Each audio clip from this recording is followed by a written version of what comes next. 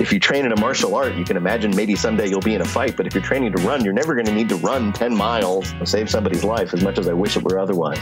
So I used to think of my hobby as being somewhat useless, but then I discovered that the discipline and practice of running helps people deal with real problems in the real world. This is Running for Real, the podcast for runners who know that for every runner's high, there are just as many lows. All those just missed PRs, easy runs that feel hard, injury blues, and more. Each week, we'll talk to running, health, and wellness experts about their highs, lows, and best advice to build our confidence. Running for Real is about being honest, being brave, and most of all, not feeling alone. And now here's our host, Tina Muir. Hello, my friends. Welcome to episode number 128 of the Running for Real podcast. Thank you so much for being here today. I am really excited about this episode today. This is a guest I've been thinking about for years. I just couldn't figure out how to get to him because he is just so well known. But first, I want to tell you about last week. Did you listen to that episode with Hayley Caruthers and Dan Robinson?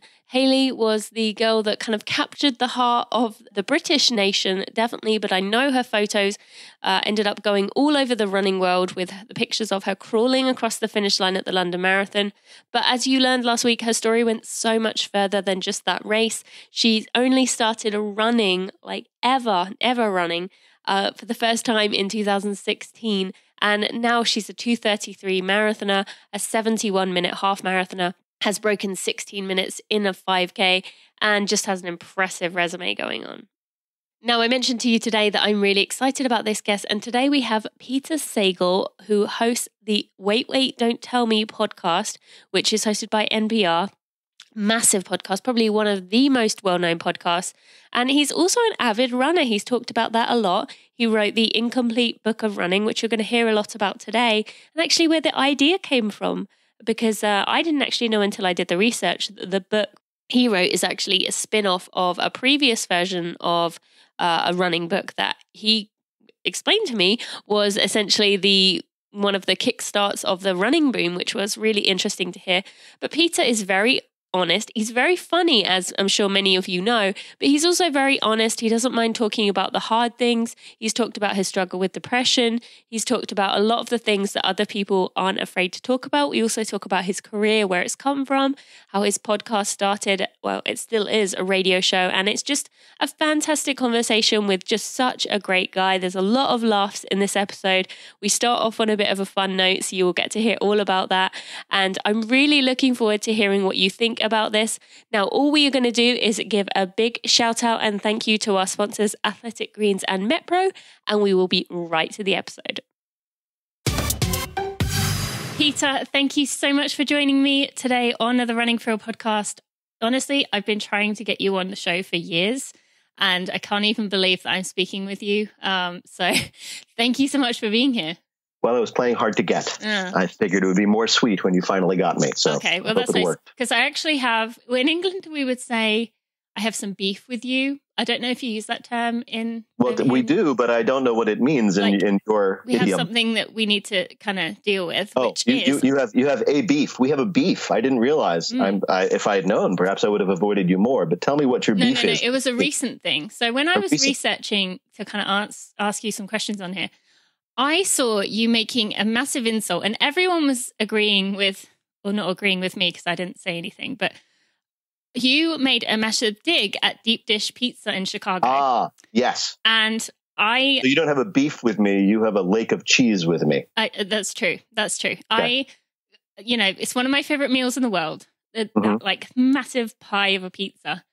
Yeah. And I want you to clear that up because you called it a cheese casserole, which... As people said, I don't see that as an insult particularly, but what is it with a deep dish pizza that... All right. You really want... This is where you're right. You want to throw down. Where are you from? Let me start here. Where are you from? I mean, you can't tell. I can tell, but where exactly? Well, I'm from England, but I lived in Michigan for 5 years, so I was close to Chicago. Right, okay. So you're from England. Mm-hmm. And is there anything, in your view, that tourists to England do that's really dumb? Like, for example, do they come and demand to have like cream tea or maybe even worse, kidney pie? and you're like, nobody eats kidney pie. You've been reading Harry Potter too much. It's terrible. It tastes vaguely like pee. Please stay away from it. Or black pudding, I think, would probably Black be pudding, it. Yes. or spotted dick, perhaps. Yes. We have all these, that we tourists who come to England have all these notions about what's good. And you're like, no, don't do that, because we have so many things that are better than that awful thing that you found out about reading in Harry Potter, for example. So the concept is familiar to you, of the dumb tourist thing. Yes. That's what deep dish pizza is. Nobody here actually eats deep dish pizza, except for my wife. My wife, by the way, I want you to know, disagrees with me. She likes deep dish. She grew up here, and I did not. I've only lived here for 20 years. Here's the problem with deep dish pizza. It's generally just cheese. It's a lot of cheese. With like a pie crust. It's cheese and pie crust. And cheese and pie crust are good things, but perhaps not in that amount. I mean, you're from Europe. Europe has cheese. You have a little bit of cheese. You have a Cheddar or whatever British cheese I can't think of right now. Wensleydale, as Wallace likes to say. But you don't eat like 2 pounds of industrially processed faux cheddar at once, do you? True. That's just gross. That's insulting, I think, actually. It is. It's just like it's just milk fat and tomato sauce and crust. When Chicago is one of the great food cities in America, if not the world, because like all great food cities, it has this incredible sort of melange of immigrant traditions that you can get legitimately. We have great Mexican food and Asian food. We have great Eastern European food, which is rare in American cities. But we also have these wonderful native foods that are so much better than deep dish. For example, an Italian beef sandwich is another Chicago specialty that is 1,000 times better than a deep dish pizza. Or if you want to get even weird, or a Chicago dog, which I love. And keep in mind, these things are terrible for you. I'm not being all high and mighty about the health benefits of eating deep dish. I'm saying that if you're going to waste a meal on a 2,000 calorie Chicago tradition, there are better choices than deep dish. Thank you for listening to my TED Talk. It was persuasive, and I think I will reconsider whenever people say they're going to Chicago, that being the first thing coming out of my mouth to tell them to go to. But I guess it is kind of like, when you go to a restaurant, you think, I want to get something that I couldn't make at home, because why am I going out to eat if I'm getting a grilled cheese that I could make myself? Right. Okay, and I completely agree with that. But first of all, you can get deep dish pizza frozen and in chains all over the country now. Chicago style pizza. And secondly, it's just not worth it. Okay. I'm just saying. All right. I'll give it to you there. And we can settle this today, and I'll forgive you. Thank you. Our beef is now resolved. Yes. Okay. So for those who do not know you, I would imagine most people listening do.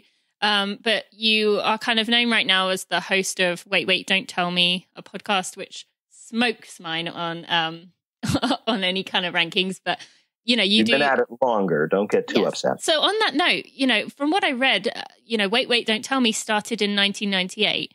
It did. So were podcasts was that even a thing, or was it something else? We were, and weirdly still are, a radio show. Heard of those? I have. Yes.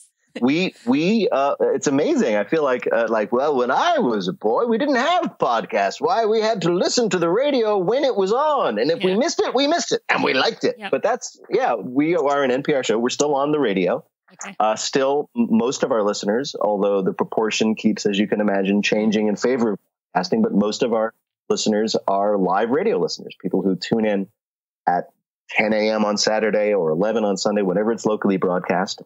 And one of the nice things about our show is that a lot of people tell me that we're kind of appointment listening, meaning, oh, yes, every Saturday morning at 10, everybody knows not to bother me. I'm listening to Wait. Or even better, we always time our trips to soccer practice so me and my daughter can listen. And I love that.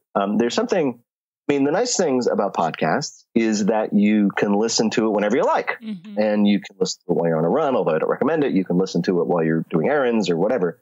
But the nice thing about radio is that sometimes it can be something you enjoy with other people at the same time, be those people in your house or more broadly, just everybody listening all at once. And I think that kind of communal activity is underrated. to change topics for a second, the whole Game of Thrones frenzy these last couple of years has been about the quality and interest in the show, but it's also been about how much fun it is to have everybody watching something at the same time. Absolutely. I'm not going to say that Wait, Don't Tell Me has the same rabid fan base, but I'm going to say that aspect of it, I think, is still important. I absolutely agree. I mean, one of my favorite memories from being in high school was a group of us, maybe 6 or 7, would gather to watch Lost every week. Exactly. Yeah, and I remember it being like, we gotta, like you said, it's an appointment. Lost is on at whatever time it was, 7, and we cannot miss it. And I quite enjoyed that. And I think that's great. And I also like that it's it's an update on kind of things that have happened in the week, so you can kind of not watch the news and feel depressed every day watching it, but you can kind of catch up on... and then feel depressed for an hour when you listen to my show. It makes sense. It's more efficient. There you go. I do actually quite like, I don't know if you like him at all, but I quite like Last Week Tonight with John Oliver. Oh, he's great. What I kind of feel like I catch up on what's going on in the world. So yeah, it's kind of a similar thing, and like watching it with other people. Although obviously with that one, it has to be a certain type of humor to to like that one. Okay, so you've just told us a little bit about there where it started, as I said, 1998, so going quite a while now, which is great. But 21 years. Yes, that's impressive. Yes. For those who haven't listened, we've kind of given a bit of a clue, but why should someone listen if they don't already? To Wait, Don't Tell Me? Mm-hmm. Well, I mean, what we like to say about Wait, Don't Tell Me is it's public radio without the dignity. Obviously, we're on public radio. We're an NPR show, and that means a couple of things. It means that we are the 1 hour a week when public radio sort of, I was about to say lets its guard down. I almost said lets its pants down. Both are true. We're sort of the goofy uncle of NPR, the guy who shows up and just cracks everybody up, but then you're kind of glad he leaves so you can get back to your life.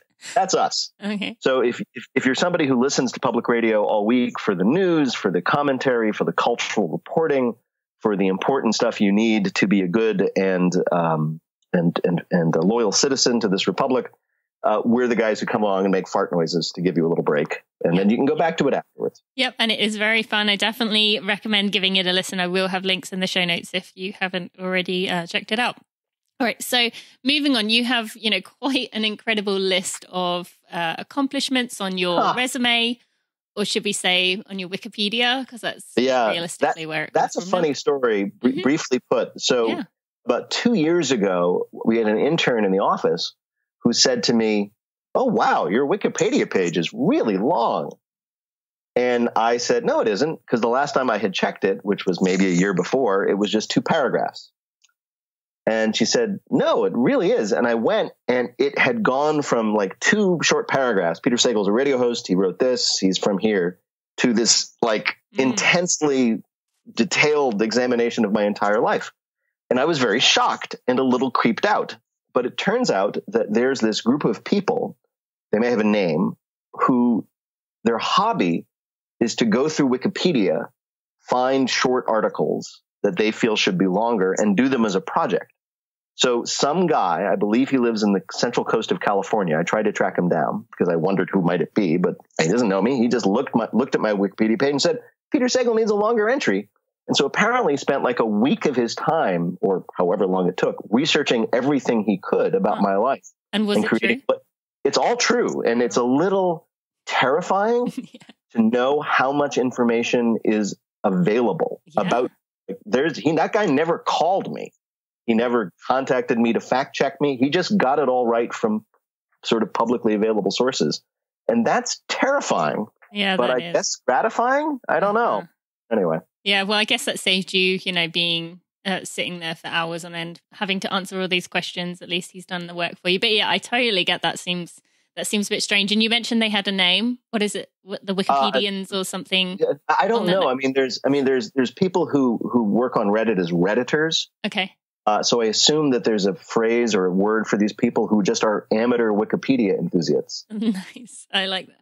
So, it's a thought. Right. So, on that note, so we said playwright, screenwriter, TV writer, actor. You've played yourself in things, including The Simpsons, which is impressive in itself. Yes. Journalist, author, and then this host of a podcast.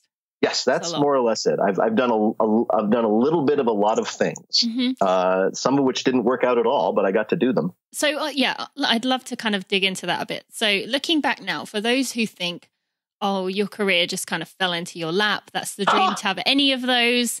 If I could be one of those things, I would just be so happy. What would you say to those people who kind of think, it just kind of fell into place for you? Well, the sad thing is it kind of did. Okay. And what I mean by that is, the main thing I'm known for, and the thing that brought me a lot of those other things, for example, playing myself on The Simpsons, was the radio show. It's pretty much what I'm known for.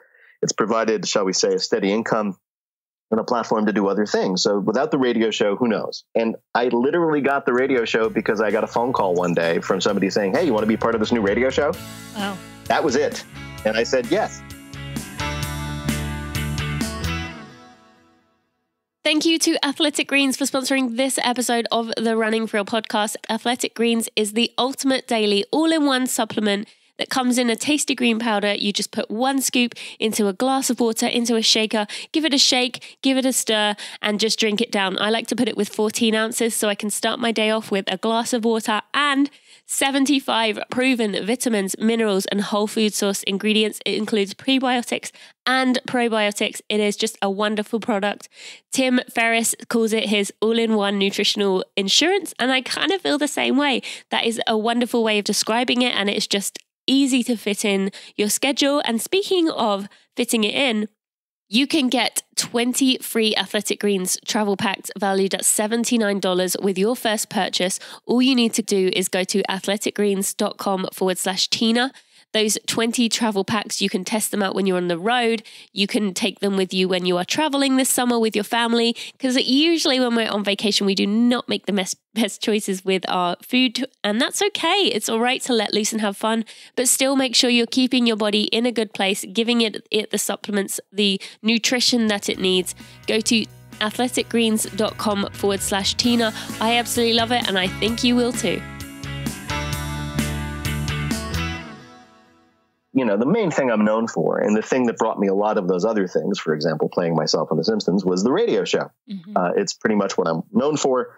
It's provided, shall we say, a steady income and a platform to do other things. So without the radio show, who knows? And I literally got the radio show because I got a phone call one day from somebody saying, hey, you want to be part of this new radio show? Wow. That was it. And I said, yes. What were you doing at that point? I was working as a playwright and screenwriter, freelance, and I was doing okay. I mean, as you or your listeners might know, that's a hard business, both those things, the theater and the entertainment industry. And so the fact that I was actually making a living, if, not rocketing to stardom, I think is impressive. I pat myself on the back here. I'll do it on Skype. But certainly, and the people I knew from that industry, for example, the person who made that phone call was a theater director I knew. So I guess you can all go back and say, well, I did this and did this because, the flap of a butterfly's wings changes history. But the fact of the matter is I am the luckiest guy you will ever talk to, because if that phone hadn't rung, who knows where I'd be. But it did ring. I said, sure. I was cast. I'm skipping a bit here, but I was cast as part of the panel of this new radio show called Wait, Wait, Don't Tell Me that was launching in early 1998. I was on the panel. As people who know our show know, there's the host, myself these days, and a panel. Initially, I was on the panel. And shortly after that was offered a chance to be the host. And I said, sure, that'll be fun for a while. And 21 years later, here I am talking to you. And has it remained fun? Is there any part of it that does kind of feel like, ugh, gotta go? Well, yes and no. I mean, it is fun. It's always fun. If anybody, because what I get to do every week is put on a show with my friends, which is, Andy Rooney's dream, to use a cultural reference you may not get. Hey, guys, let's put on a show. We do it in front of a live audience, sometimes very large live audiences, sometimes very small, intimate live audiences, but it's always fun. And one of the things about facing a live audience every week is it really focuses your attention. It's like being shot at. So, every week I sit around with my friends who I work with and we come up with funny things to do and talk about. And then we fly in other friends who form our panel. We get to talk about those things, see what happens. And of course, I get to interview a very interesting person. So it doesn't suck. There have been times when, you're looking at the week's news and you're like, oh my God, what are we going to say this week? Just like, because there's so much, or because there's not really there's so much. I mean, it's weird. I mean, everything I might have said about doing a weekly news quiz prior to 2015 and the rise of Donald Trump is no longer the case. Our challenges are different now. Challenge used to be, for example, and sometimes it was hard to come up with stuff to talk about because, in a normal week in America, not a lot of crazy stuff happens, especially, in terms of the most prominent people in the federal government. During the Obama years, for example, it was hard to say, well, what are we going to make jokes about? Some new, irrigation initiative they just announced? Oh, my God. And then Donald Trump came down that escalator in the summer of 2015. And ever since that moment, the challenge has been not what are we going to talk about, but how are we going to talk about this week? How much, and by this, I mean the avalanche of insanity that is coming at us every day. Which of these are we going to talk about? How much of this does our audience want us to talk about? When would they want us to stop talking about it and move on to something else? And we've been negotiating that, for 5 years now, almost 4 years coming up. And it's tricky. It's like all challenges. It's kind of exciting and challenging. It captures your attention, but it's also exhausting. Yeah. But one of the things we know is that our audience is exhausted too. Our audience, the public radio listening audience, is also subject to this cavalcade of news. There are people who pay attention to the news. And when they get to us on the weekend, remember we talked about like that time slot. Oh my God, if we can just get to Saturday at 10, we can listen to Wait, Don't Tell Me, people tell me. Well, what do they want to hear when we get there? They may want us to hear us saying the things they've been thinking all week about the President of the United States. Oh my God, can you believe this guy? But they also want us to talk about other things that are fun, interesting, that they haven't had the mental space to even think about because they've been so worried about what's been going on. So true. With everything. So that challenge it's made us both focused on what we do in a way we hadn't been before. It's made us both dedicated to what we do in a way we weren't before because so many people talk to us about how much they need us. And sometimes it's just exhausting. Yeah. And do you ever have weeks where, maybe a lot of things have happened and you say, okay, I'm going to focus on this week, but then you get closer and you kind of sensing that people all the time need a break from it. Yeah. I mean, we work on our show on a weekly schedule where we sort of every day, Monday, Tuesday, Wednesday, Thursday, we tape on Thursday nights where we're talking about what are we going to feature. And there have been many times when something will happen on Tuesday that's so insane, that's so crazy that we're like, well, obviously that has to be the lead of our show. Donald Trump just, ate a live puppy. Oh my God. Well, we have to go with the puppy. Let's talk about the puppy. And then Wednesday, he'll set fire to the West Wing.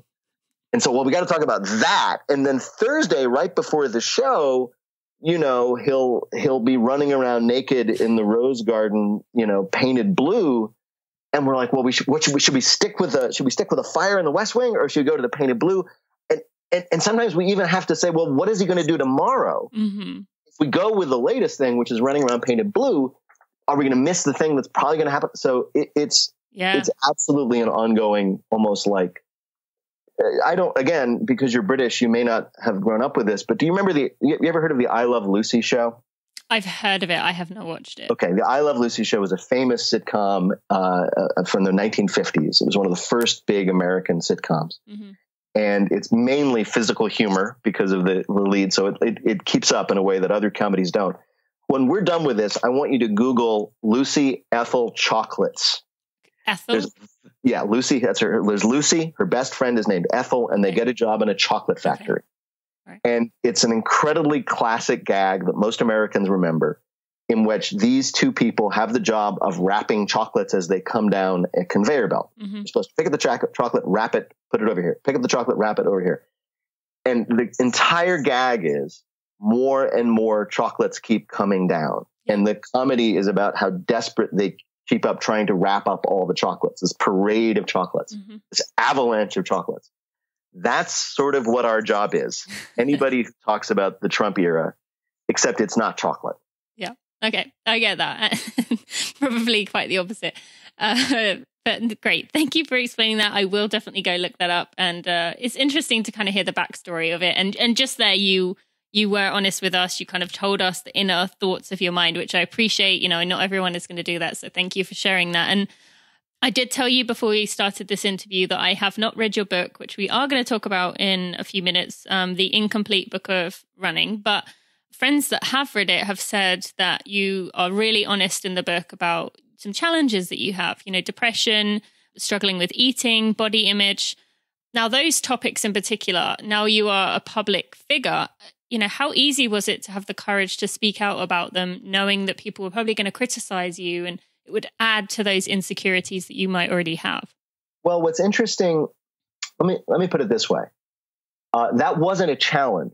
In fact, in making the book, a lot of the changes I had to make on the advice of editor and friends was to say less about certain incidents and events. I don't know why that is. I can tell you that an important part of the book was a podcast I did. The podcast was called The Hilarious World of Depression. And let me try to explain what happened. So I got a contract from Simon & Schuster to write a book about running because I'm a fairly successful amateur midlife runner, run a bunch of marathons, whatever. Yep. And then after I agreed to write the book, which was going to be a breezy midlife, you know, hey, everybody, you know, run your way through your midlife crisis. Everybody, here's Peter Sagal about that with some jokes. A bunch of things happened. One of which was the bombing at the Boston Marathon in 2013. I was there. I was 100 yards away from the bombs. I had just finished the race, and that was a big deal. Mm-hmm. And the second was my marriage ended in just an absolutely catastrophic way.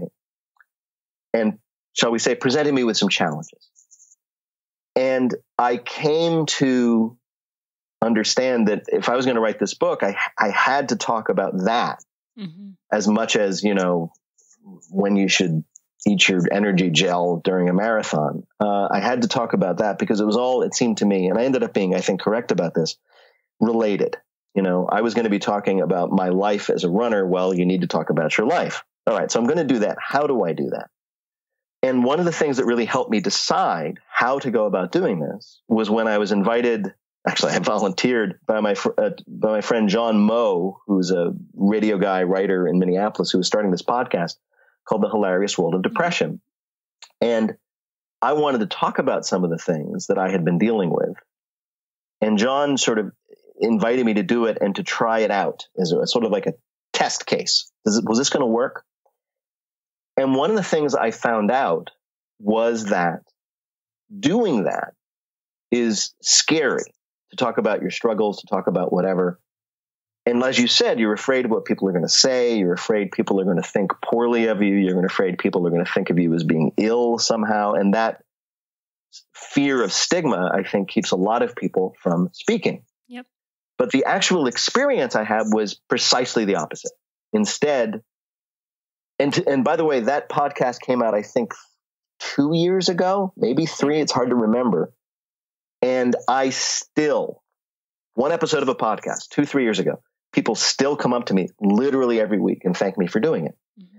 Because it turns out that if someone like me, who has some prominence in the culture, you know, I'm not a movie star, but I'm somebody whose name people knows. If I go out there and I say, hey, these are the things I've been struggling with, and this is what it's like, people who are struggling with the same thing, and a lot are, find it comforting. Yep. And they find it encouraging to know, first of all, that they're not alone, to know that somebody, and to be, you know, somebody who they might admire, say, as you said, you know, when this, oh, Peter Sagal, look at all the stuff he's done. Well, to know that I've done all that stuff while still struggling with the same things that everybody else struggles with makes them feel better about themselves. Some people have told me that my conversation about it helped them go get help, make a decision to seek therapy or to talk about it more, or whatever they needed to do. And that's extremely gratifying. So when I sat down to write the book, finally, I felt that not only did I want to do some of the same things, but that I could. Mm-hmm. And again, the response has been terrific. for example, you talk about one of the things I write about is body image and my struggle with it.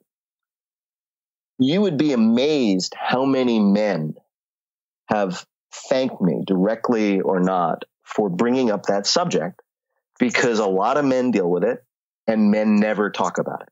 They feel ashamed, you know? One advantage, and I always say this when we get into this topic, that men deal with a tiny infinitesimal fraction of the pressures of body image and adhering to an ideal that women do.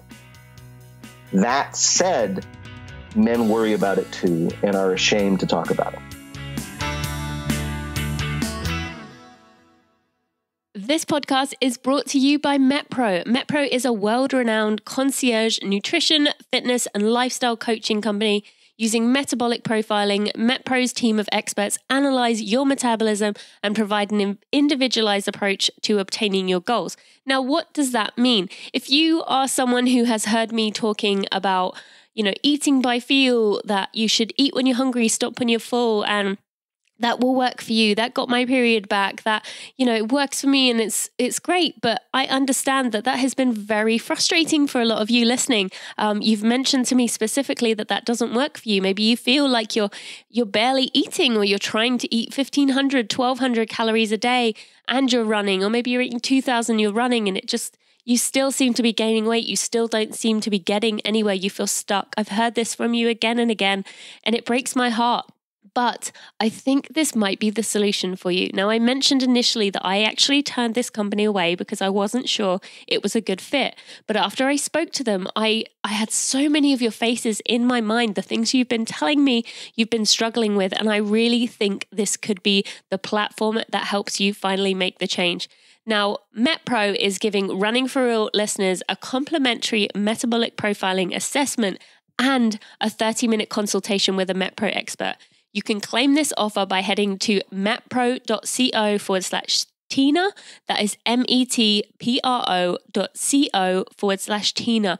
Go do it.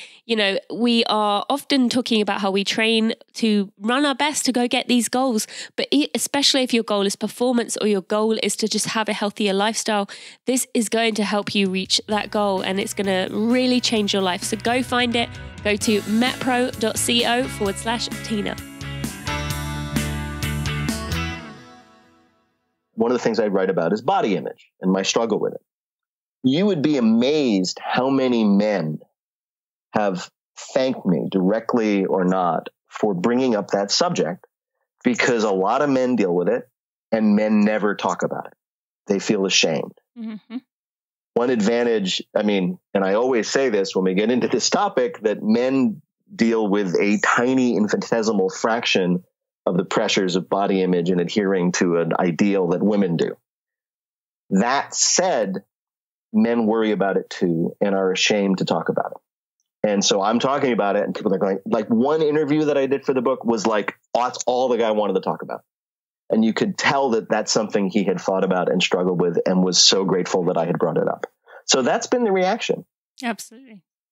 Now, all that said, kind of have to be careful with what you say. In my case, I had issues with my family that I just couldn't get into because I have children, they have their own lives, and I felt ultimately that I struggled with how much I could say about what happened, and I eventually decided the answer was nothing. So there's a lot of people have said, you really talk about what actually happened, and I'm like, that's exactly right, because it is my business, but it's also the business of my children, and I just can't betray their privacy. Let's just say that. Yeah, absolutely, and I definitely get that. On mine's a much smaller scale, but you obviously don't know this, but the reason that people know of me is because I actually spoke out about body image, and same thing. Like, I was an elite runner, and I didn't have a period for 9 years. That was where most people came from, but I've actually also spoken out a lot about how men have it pretty tough, because, like you said, men do experience it as well, but they, it's easy. It's not easy for a woman, but it's definitely easier to kind of say it than a man. And I'm glad to hear that you did kind of speak out, because I think you're absolutely right. And there's a lot of people listening right now who feel that same comfort by you even just saying it right here, and now they can read your book and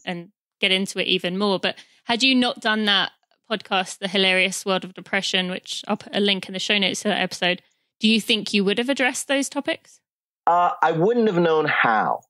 And this is something I credit John Moe with as his producer, Chrissy Pease, because I talked to them for like 2 hours. And then when I heard the edit, what they chose to broadcast, they were so careful to make sure that the way, when I ended up speaking about it on the air, and of course, in order to talk about this, you kind of have to just vomit it all out. Yeah.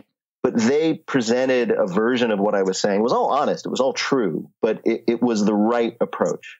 And one of the things that you need to do when you talk about this is you need to focus on yourself as opposed to the people who you might blame for this. It's a very tricky dance, you know? We've all, I think, heard podcasts, especially with the internet. It's so confessional. There's something about talking about your problems that's both very attractive to other people, but can be also upsetting to other people, or I don't know what the right word is. It can push them away if you don't do it the right way. You have to present it. It's a tough balance between taking responsibility, between feeling self-pity and being self-aware, between understanding what happened to you in terms of what other people might have done to you, and blaming them. And navigating that is really, really hard. Yeah. And there's traps on either side. We've all had the experience of listening to somebody say, well, I was a subject of abuse. And then you're like, after a while you're listening to them, you're going, you have to take some responsibility to what happened. And it's not easy, but I hope I managed it correctly. So far, I think that from the reaction I've gotten, I managed to thread the needle. Seems to be the case from everything I've read, all the reviews, really, really found it helpful. And so on that note, for someone who it kind of is in that stage right now where they're feeling, a bit like the world has done them injustice, things all went wrong for me, what would be your advice? You mentioned therapy. Anything else? Well, it's really tough. And I've had to think about it because I know somebody who's going through, I'm close with somebody who's going through a crisis like this now, sort of what I went through. And, when you have to come up with actual advice, and I think, my advice is this, and it actually comes from running. In the end, the book became an examination and a discussion of how my hobby of running, which I thought had no real purpose except to accumulate, medals to hang from my doorknob. Nobody needs to run, right? If you train in a martial art, you can imagine maybe someday you'll be in a fight, but if you're training to run, you're never going to need to run 10 miles to save somebody's life, as much as I wish it were otherwise. So I used to think of my hobby as being somewhat useless, but then I discovered when I thought about it that the persistence and the discipline and practice of running helps people deal with real problems in the real world. So, for example, one of the things I would say is to modify some classic running advice, which is run the mile you're in, right? Everybody knows this. Ryan Hall just wrote a book with that title. Yes. And what that means is that if you're, starting out a marathon or a half marathon and the first mile sucks, you're never going to get through it if you just keep thinking about, oh my God, I got to run 12 more of these or 25 more of these. This is going to be awful. No, the thing you need to do is to say, okay, where am I right now? What do I got to do right now? What do I got to do to get to the mile marker? Am I feeling terrible? All right, work with that. Do I need to stop? No. Okay, what do I need to keep going? And that ends up being a very useful mindset for dealing with any kind of crisis. Yeah. In that, what's happening? Right now, somebody is doing you wrong. Well, deal with that as best you can. It won't go on forever. And the idea that what I end up calling the practice of persistence, one of the things that long distance runners learn is that we can get through things.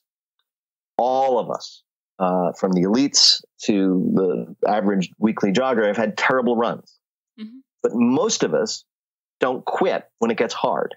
We slow down, we stop and get a drink, we stretch, and we keep going. And that mindset, more than anything, helped me get through what I was dealing with, and I think can help other people. That we have a tendency to take an immediate terrible thing and extrapolate into the future. Sure. This is going to be awful forever. No, it won't. Seriously, it won't. unless you're dealing, of course, with, a crippling injury. But even then, I think the people who successfully deal with that are the people who are able to say, okay, now what? How do I keep going? Yep. I love that. Great advice. And so true. It is, running is such a parallel for life. And actually, a few months ago now, I had a podcast series with psychologists, performance coaches, and Josh Leifrak, who is the mental skills director for the Chicago Cubs. You're passionate about Chicago. I do love Chicago. Yeah. I'm not a Cubs fan. I need to be honest. Okay. I'm a Boston Red Sox fan. We have to be loyal. Okay, that's true. I did know you were a Red Sox fan. But he was saying about how, running is so different, or runners are so different in that, it could be raining, it could be terrible weather, you could feel terrible, but you just find a way to get through it. You find a way to make it through whatever you had planned for the day, unless obviously if you have an injury or something that is, not smart to do, but runners find a way of getting through it. Whereas other people might say, you know what, it's just not happening today, I'm just going to back out. So that reminded me of that when you were just talking about that. So I want to talk a bit about your running. Firstly, just kind of using this as a segue between what we were talking about. You mentioned running helped you kind of deal with things, and it was a great parallel for life, essentially. But did running ever, this is a question from Richard, by the way, did running ever feel like it was allowing you to kind of feel like you were doing something about these challenges, but really just kind of masking it, a way of kind of getting through the day, but not actually facing it because you're like, oh, well, I'm processing it through my run, kind of masking it? I would say yes, but what's wrong with that?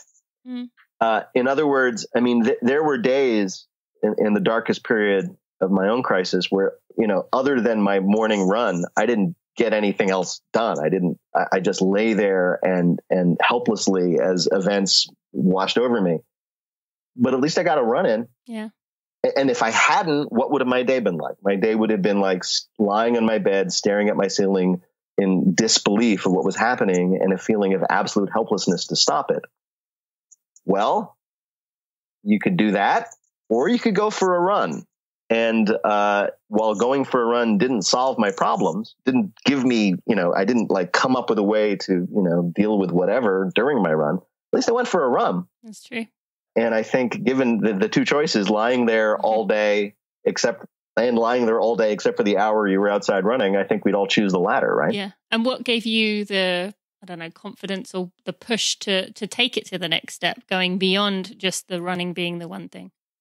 Well, I mean, it depends. All I can say is that one of the things that I learned, and this comes directly from running, is that this, as I think I said before, like this will end. This is what I was going through was miserable. It was nightmarish, but I knew that it would end, just like every miserable run I've been on has ended. I'm not still out there in the rain on Lakeshore Drive and that freezing day that was just horrendous. That was so awful that even though it happened 8 years ago, my friends and I still talk about it. It ended. We got home. We took a shower. We dried off. We warmed up. And knowing that helped me get through it. And, even because as I think I've said before, there's a tendency when you're down in the depths to think that you will never get out. And that, in fact, is one of the hallmarks of depression, is the loss of perspective, i.e., I'm feeling miserable now. I will always feel miserable. This will never end. Yeah. And one thing we know from running is, yes, it will. Yeah. It actually will. That's true. The things that you want to happen may not happen, but it will change. Something else will happen. Yeah. And if you just hang out long enough, circumstances will change. Yeah. Okay. All right. Thank you for explaining that. Now, you mentioned about things ending with running and tough days.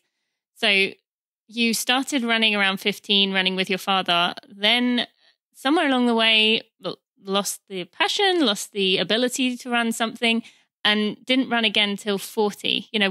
What happened in that time? Well, more or less. I didn't run seriously till I was 40. Okay, and so you were running the entire time? I was jogging. Okay. I would go out. I mean, I think it's a pretty typical story that I was a runner in high school, not a very good one, but a dedicated one. I was out there doing, I did my first half marathon, did a lot of 10Ks, But then I went off to college, and college was overwhelming, and it was hard to find the time, although I would occasionally go out and go for runs up and down the river. And then I got out of college, and I, just tried to make my way as a writer, and I tried to keep it up. There were various obstacles. I was living in LA. The air is terrible, so it was tough to run. And then eventually I got married and got a job, and I can tell from the background of your house that you have small children. Yes, right? Small child, but yes, one. A small child. I did too eventually, and it's hard, as to they're very demanding. I was lucky enough that my wife was at home looking after them, but it was like I couldn't come home and say, "Hey, honey, thanks for taking care of the kids for 9 hours while I was at work. Now I'm going to go for a run." So just do it.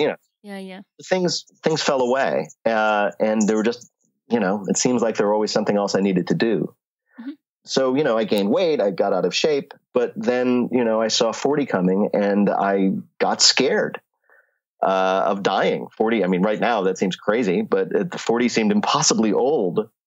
And I just did what a lot of people do is they said, well, all right, I'm going to fight mortality. I'm going to run a marathon. So I've never done it before, signed up to run the So that was the kick. You signed up for a marathon. That was what got you back. I turned 40 in 2005. I signed up for the 2005 Chicago Marathon. Okay. I trained for it poorly and on my own. I broke all my own advice, which I now have come to understand. And yet I finished it in a lot of discomfort. But amazingly, much to my own surprise, I said to myself, I wonder if I could do that faster.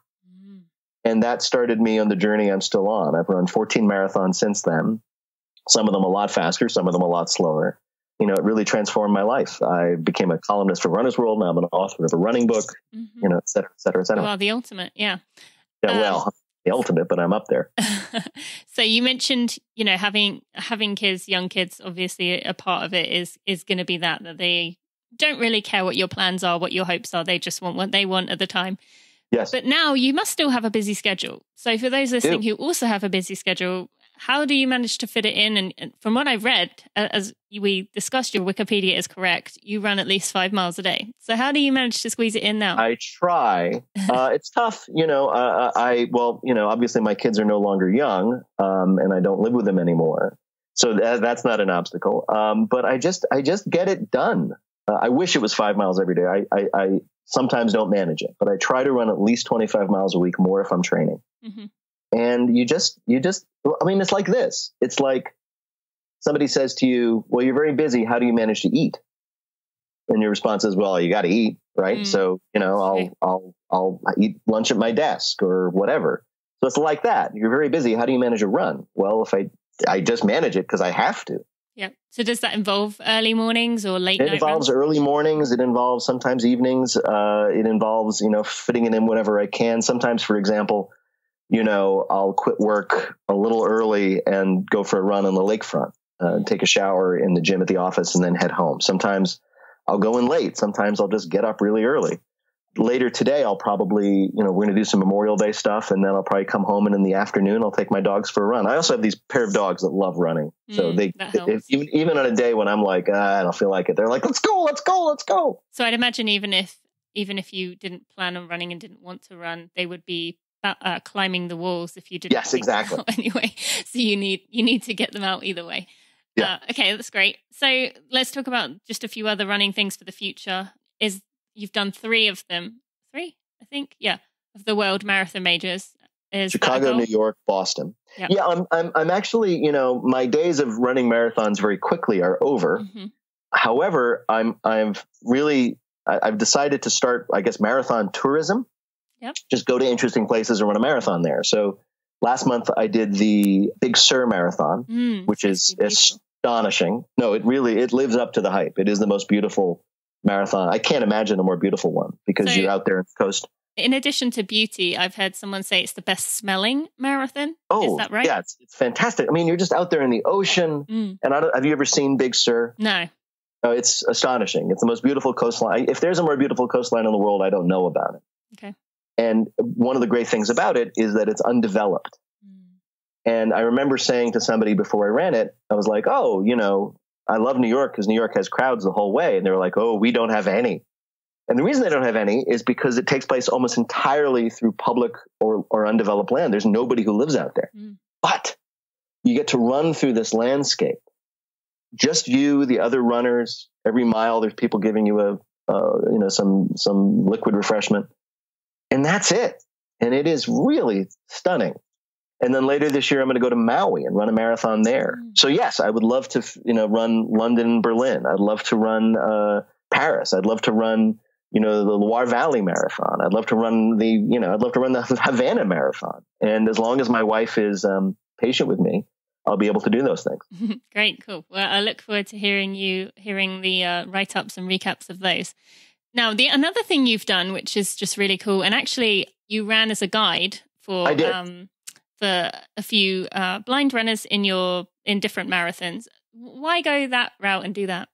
Oh, that was, and I hope to do it again too. This last marathon, the Big Sur, was the first marathon I've run for myself, i.e. not as a guide, since 2011. What happened to me, I tell the story in my book, but very briefly put, I trained to and ran a PR marathon. I really intended to do that. I was like, I'm going to see if I can set a PR, which had been 3:20. I trained very hard, and I ran a 3:09 in 2011. And I felt very good about that. But I weirdly also felt like I had run out of motivation. I didn't want to put in the extra effort to get under 3. I was getting older, and it was hard enough to get to 3:09. So what are you going to do now? And I was in that mindset when I got a call and was invited to guide a runner at Boston. And that's what I was doing at Boston in 2013. I was guiding a runner named William Greer, a blind runner. And I found that extremely gratifying and providing me that motivation that had, somewhat gone away from me. So I wasn't that interested in running them for my own sake anymore. But man, it was really gratifying and almost important to try to run it for the benefit of somebody else. In this case, this blind runner who wanted to run Boston for the first time and wanted a guide. And I was like, all right, I will be there for you. And I've done that 4 times, and it's always extraordinarily gratifying. And one of the things I've said to people is, if you're feeling bad, because this invitation came in the worst of my own personal crisis, if you're feeling bad, one of the best things you can do is go out and help somebody else. And one of the best ways to do that is in person. Yeah. Right? Yes, we all donate money. We spread messages, donate, on Twitter or whatever, and those are important things. But if you can help a blind person run a marathon, or read a book to them, or take a disabled person shopping, or anything, you will feel so much better. It's like a shot of dopamine to your brain, just to be generous in person. So I've done it. I recommend it. And like everybody else, I should do it more. Absolutely. Did you do that for United in Stride? No, I did it. The first 3 times was for a Team with a Vision, which is the athletic arm of Massachusetts Institute for the Blind and Visually Impaired. Okay. And the 4th time I did it for Achilles International in New York. Okay. I will put links to both of those and United in Stride in the show notes for anyone if you are interested in those.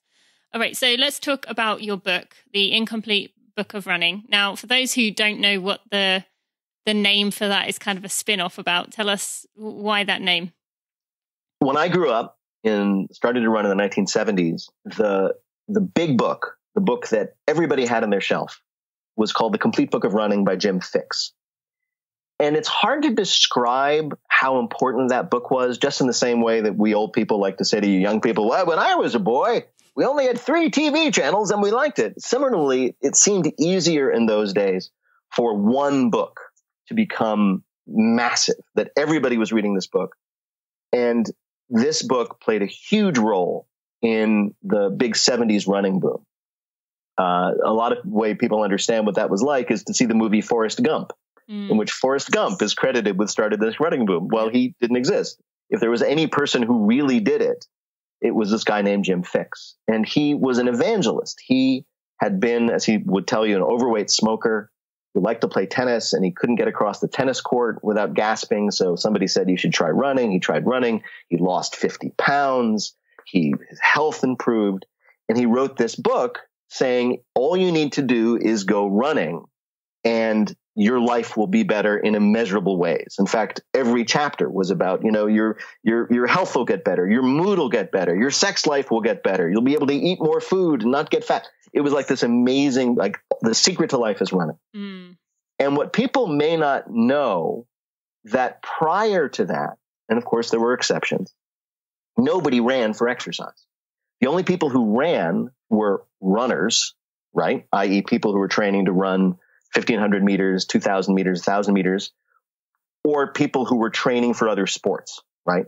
There's the classic image of like Muhammad Ali out there doing road work. And the idea is you're conditioning for some other sport. So the idea of just running for its own sake, just going out and running 5 miles, not because you were going to race 5 miles or not because you were training to get in shape to box or we'll do everything else, was entirely new, or at least new to most people. And that's what started it all. It was a huge influence on me. I remember before I ever started running, reading that book and looking at the illustrations of happy, skinny people. I was neither and wanted to be both. And so when I came to write my own book, I wanted to pay tribute to that. I also wanted to contrast myself to it because his book is about how running brings you joy in every regard. And it's an entirely positive depiction of running. And my book is a little less cheerful, although hopefully funny. And so I wanted to contrast it. His book is a work of an evangelist. My book is a work of a convert. And converts like me understand some of the problems with what we've converted to, what we took on when we made that conversion. Great. Okay. Well, you kind of explained what the book is about there as well. But have you ever met Jim? No, you see, this is what happened. Jim became very famous as this evangelist of running. He ended up writing a second book, a sequel, the second complete book of running, which he felt self-conscious about. And he became such a celebrity that he actually wrote a third book called Jackpot, which was about, oh my God, I was this middle-aged editor in Manhattan, and now I'm this nationally famous person. This is amazing. So he became very, very famous. Then, at the age of 53, he went out for a run, his daily 10 miles, and he had a massive heart attack and died right there in the side of the road, which was a big shock to those of us. A lot of people who at that time were like, running, it's bad for you. They said, see what happens? Yeah. Now, as it turns out, he had a genetic cardio flaw, something that he had inherited from his own father who died young of a heart attack. And for all his emphasis on health and well-being, apparently, and I know this from talking to a friend of his, he never went to the doctor. So if he had, maybe, even with the technology of the day, they could have said, you've got this serious problem that's going to kill you soon. Yeah. But he never did, and so thus died. I have, however, corresponded with his son, who's he's the head of a school in Connecticut. And his son is both appreciative of what I've had to say about Jim in my own writing, and his father, that is. And I think he likes my own book as well and understands that it's an homage. That's great. Well, I'm glad to hear that. I'm obviously not happy to hear about Jim, but at least you've managed to have some kind of relationship with his son and kind of can keep talking about him and, what an impact he had. Now, you mentioned that the book is kind of some of the not so good things. And in one of the summaries for your book, and again, I apologize for not reading it, but I will after this, you talk about quieting down your colon. So I would like to know if that's what I think you're referring to. Yes, it is. How successful was your tactic of quieting down your colon when, in my community, we call it code brown. So not much. One of the things that happened to me, I never had that problem. And then in 2010, I was hit by a car while riding my bicycle. I was training for a triathlon. And I was injured. They didn't have to do surgery, but I was in pain, so they gave me morphine. And as I'm sure you know, morphine, opioids, have a very poor effect on the digestive system. They basically paralyze it. Oh, I did not know that. Wow. Yes, in fact, one of the weird things about this dystopia we live in is you can see ads for laxatives that are specifically for opioid-induced constipation. Well, you asked. So all of a sudden, I was having problems that I had not had before, and they've persisted to this day. So it just, I write about it in my book. You told me that Dean Karnazes told you a story about an olive tree I have a similar story in my book. In my case, it's a bush, but yeah, this has been something I've been wrestling with for a while. And it's just part of the deal. Basically, these days, what I've discovered is that and this is a pain, but I have to get up an hour earlier for my morning run just to have a cup of coffee and, get the juices flowing as it were. And that seems to help a lot. Although I also have, as I describe in the book, a very complete mental map of my local community of where to find available restrooms. Uh-huh. And, whenever there's a new construction project and they put out a porta potty, my friends and I note it. Yeah. Put it in the mental map. You better be careful, though, if you do go to London, because England is, I've been on countless runs, and it might be especially on a Sunday, but any time really. Over here, a lot of places are open 24 hours a day, or there's things, around. But in England, there are, I could be miles away from anywhere where I could go to the bathroom, and it is terrifying when that happens. So you better watch out if you do go to London. I shall. Make sure you research that, because a lot of the restaurants, kind of like New York and stuff, it says no public restrooms, all that kind of stuff. So it's tricky. Last time I was in London was the end of 2012, and there's a McDonald's in the South Bank, for which I apologize, because I strode right in by that, restrooms for customers only, and did they have a key, or thankfully it was one? I don't remember. All I remember is that it was a successful mission. That's all I remember. So London, South Bank, McDonald's, thank you very much. Besides, I'm an American. Don't Americans have rights to go into any McDonald's we want? I guess. If you say so. All right. So I just have 4 more questions for you. Sure. Some we wrap up with every time. One piece of advice you'd like to give the listeners for life? One piece of advice. All right. Don't judge yourself by others. I think that something about our culture is so intense, and this goes back to body image, but there's so many other things.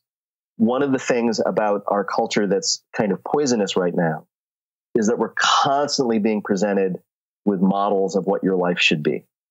And that ranges from everything from, the covers of athletic magazines. You could have abs like this, or arms like that, or a butt like that, to Facebook, to oh, look, here I am with my wonderful family having a wonderful time in a wonderful place. And the result of that is we're all sitting around saying, well, my abs don't look like that, or my last vacation wasn't anything like that, and I'm not getting along with my son or daughter or father like they are. Yeah. And if you start comparing yourself to that, you're never going to get anywhere, because you're never going to have abs that look like that. You're never going to have that kind of relationship with the people in your life if your relationship is different to begin with. Well, and you're then looking at your phone rather than actually being with them. Exactly. That's also true. But more to the point, the one thing you need to know as well is those people are probably putting on their best front. Yes. One of the things I have found out, being open even to the extent I have been about my own troubles, is that a lot of times people will respond by saying, something similar is going on in my life, or I had the same problem, or let me tell you about what's going on with me. And what you find out is everybody is struggling with things. Yes. That person who has fabulous abs on the cover of the magazine might be, as you say, maybe it's this gorgeous woman and she looks incredible and muscular, but it turns out that woman, as you say, hasn't had her period for 5 years because she's starving. One of my friends is an elite runner, a former elite runner who missed a year because of her eating disorder. I mean, everybody is walking around with burdens. Yep. And you shouldn't feel bad because it seems like yours are worse than everybody else's, and you're never going to get to where they are because they're not where they are. Mm-hmm. I know this has turned into a little speech as opposed to one line, but everybody's emphasis when it comes to running or self-improvement is to try to be the best versions of themselves that's practical to attain. And that may be, you're never going to look like that cover model. You're never going to have that kind of relationship. You're never going to do this, but you could do something that's better and healthier for you right now and focus on that. So true. I love that. That is, and I'm glad you kind of expanded on it, because I think everything you said there is very important to mention and bring up. And it's a reoccurring topic we have on this show, which I like because it keeps reminding us of that again and again. Now, on that note, this, someone who you do recommend someone follows on social media, one person to follow on social media who is maybe a positive example, or is kind of, letting down their guard and showing the other side of things. That's tough. I mean, you asked me, I knew I had to answer that question. The people I follow on Twitter, and I'm not only on Twitter, I don't do Instagram. They tend to be people who have either are funny in a way that I'm not and make me laugh, people who know things that I don't, experts, journalists. And there are a few people who I follow just because I like being let into their lives. Mm. And although there are a lot of wonderful people I follow on Twitter, in what you just gave me as the frame, I would have to say it would be Nicole Cliff. Okay. Nicole she's on and off Twitter. She's on right now. But she's a social media influencer. Apparently, she's well known for this. But she's wonderful because she talks very honestly and in a really fun way about her life. She lives with her husband in Utah. About the things that she does, her travels, her struggles. She's incredibly open. I know things about Nicole that I don't know about my wife in terms of like what she's done, her intimate life. But she does it in a way. And I don't know how, it's a kind of just magic pixie dust that she has. She does it in a way that's welcoming and funny and inclusive. And every now and then she has this amazing gift for saying, okay, here's like something, I'll make something up. Like, here's something really stupid I did in pursuit of a guy I was interested in. Say, tell me your story. And what will then happen is hundreds of people will chime in with their own stories. So, and maybe it's a woman who did something for a guy. Maybe it's a gay man who did something for a guy. Maybe it's a guy who did something stupid for a woman.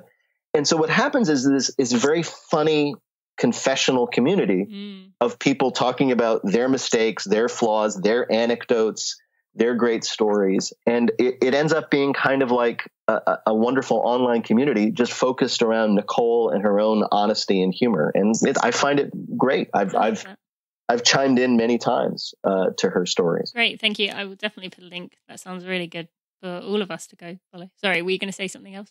No. I'm a fan of hers. And it's fun. I consider her a friend of mine because we communicated a lot.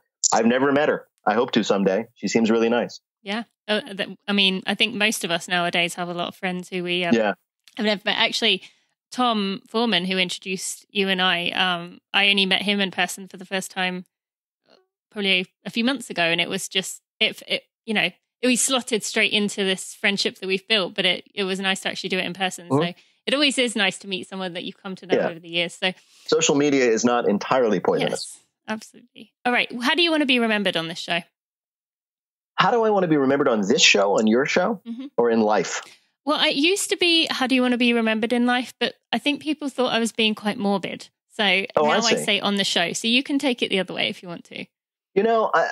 Again, with me, this often happens, but it turns into a little monologue, but I'll try to keep it brief. It's okay. I used to, when I was a younger man and a more ambitious man, a more arrogant man, used to want to make an impact. And I wanted to be admired for my skill. I wanted to be famed for my ability. I wanted to be envied for my position. I'm older and wiser now. And these days, what I want to be known for, and what I genuinely try to do every day, I can't say if I succeed every day, but I try, is I want to be remembered and thought of as somebody who made other people's lives a little bit better, if only for a moment. Mm-hmm. Because I put on a radio show that they found amusing, or I wrote a book that they enjoyed or got something from, or on a more, convivial level, I made them a meal that they liked. I mean, I really do think, and this sadly had to come to me in the wisdom of age, that the only really good thing you can do here on this planet while we're here is to try to make other people's lives just a tad easier to the extent that you can when you can. And that's a big thing, for a guy who mainly tells fart jokes on the radio. Well, I definitely think you have succeeded in doing that. So that's and that's really all I care about these days. And mainly because I'm too old to worry about all the other stuff. I am who I am, Yeah. Well, that's good. That's kind of how we all want to get to eventually. All right. And then finally, share with us a running for real moment. You told us about using McDonald's in London. but anything that only runners will understand, something funny or something just different that only runners will get. When you finish a run and you chat with people, I think will be particular to male runners, and you chat with people and you say goodbye, maybe even you're sitting there for a cup of coffee and you get home and you realize that the entire front of your singlet is covered with blood because your nipples have been bleeding for the last 5 miles. Yep. I don't know that one, but I have definitely seen a lot of men experience that, and it doesn't look fun. But no, it's terrible. Yeah. I would imagine the shower is pretty painful after that. Oh, it's the worst. Yeah. Well, women get a lot more, I think, thigh chafing, and that burns, but I could imagine to getting to the point where it bleeds down your body, that's pretty painful when you get in the shower. All right, Peter, thank you so much for joining us today. How can people find out more about you? And, we mentioned your book, Incomplete Book of Running. We've mentioned your Twitter. Are those the two main places other than obviously the podcast? I mean, I used to try to have a personal website, but I couldn't keep that up. Anybody who wants to know anything about me, or certainly how to find my book or to see what I'm up to, should just go to my Twitter account. It's @PeterSagal, which is spelled PeterSagal. Or you can find me through NPR's website by searching Wait, Don't Tell Me. You'll find a page about me, and that'll link to my Twitter account as well. Okay, great. Well, thank you so much for giving us your time, for sharing your insights with us. We appreciate you and all that you've done. Thank you for making the world a better place. Thank you so much for having me. My friends, if you have a minute and you could leave a review on your favorite podcast player, Apple Podcasts, iTunes, Stitcher, Overcast, Pocket Cast, Spotify, or whatever else podcast player you use to listen to this podcast, or if you would subscribe to this podcast, you will help me get out in front of new runners to make our tribe even bigger and even better. It might not seem like you as one person can make a difference, but really it helps a lot. And it shows me you appreciate the hard work I put in for those. Thank you so much. Thank you so much for listening to that episode of the Running for Real podcast with Peter Sagal. I know many of you have been wanting to hear from him for many years now. You've been asking me about it every time I ask who you want me to have on the podcast. And I've tried. I really did try for many years to get him on, but it took a mutual friend to introduce us, and I'm so thankful that happened because what a guest he was, what a guy, and I'm just so grateful that the running world is filled with so many wonderful people and so many people we can learn from in different ways. That was just a fascinating episode, and I talked to Pete a bit afterwards about a future episode where he introduced me to a different friend of his who I might actually have on in another episode. So stay tuned for that one. And I just want to take a moment to thank any of you and all of you who have gone to the sponsors of the Running for Real podcast, be it this week through Athletic Greens and MetPro, be it through other weeks through Body Health, through Generation UCAN, through Aftershocks, any of the brands that I've been working with lately. I just want to send you a huge thank you for going to those product websites, purchasing their products through my link. That gives a massive thumbs up to me. I mentioned it in the mental training week, how much that helps me, but you going to get those, something especially that you would be considering or using in your daily life, knowing that you went through my link, that gives me a massive thumbs up. So thank you so much from the bottom of my heart. You allow me to keep doing this. As you know, a podcast is a free product, but having the ad sponsors on there mean that this can be part of my career, part of my livelihood. So thank you for the support. Now, next week, we are going to turn to the environmental impact. This is an episode I've been thinking about for a while, and there was one girl I knew I wanted, but she's working so hard trying to get the world to change, really, to make a difference in the world with regards to the environmental part of our lives. And Claire Gallagher is going to be on the show next week. She is an environmentalist. She is a very impressive trail runner with a lot of accolades next to her name, ones you will recognize, but she is very passionate about the environment, and I'm looking forward for us all to learn tips and tricks on how we can be better, how we can look after this world that we live in. And if you haven't already subscribed, go subscribe so you can get that one straight to you. This is such an important episode. So thank you so much and have a wonderful week. Thanks for listening to the Running for Real podcast. Be sure to check out tinamuir.com for show notes and even more helpful running information.